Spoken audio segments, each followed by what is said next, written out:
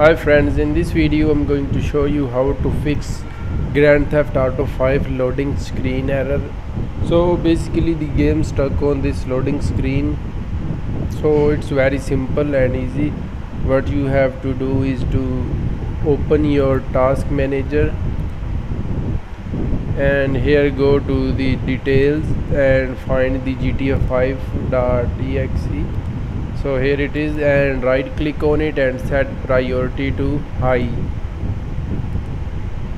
So now it will fix your loading screen error and the game will load soon. You have to wait approximately 1 minute.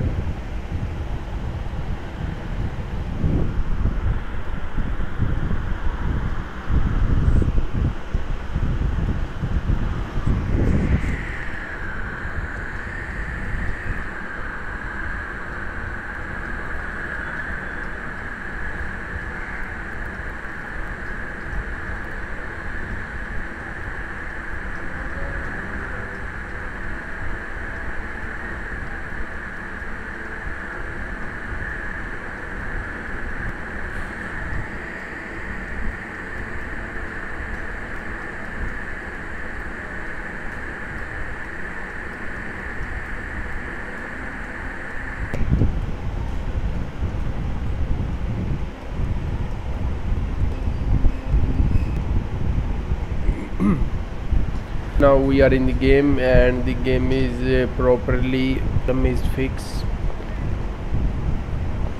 So thank you for watching and subscribe for videos.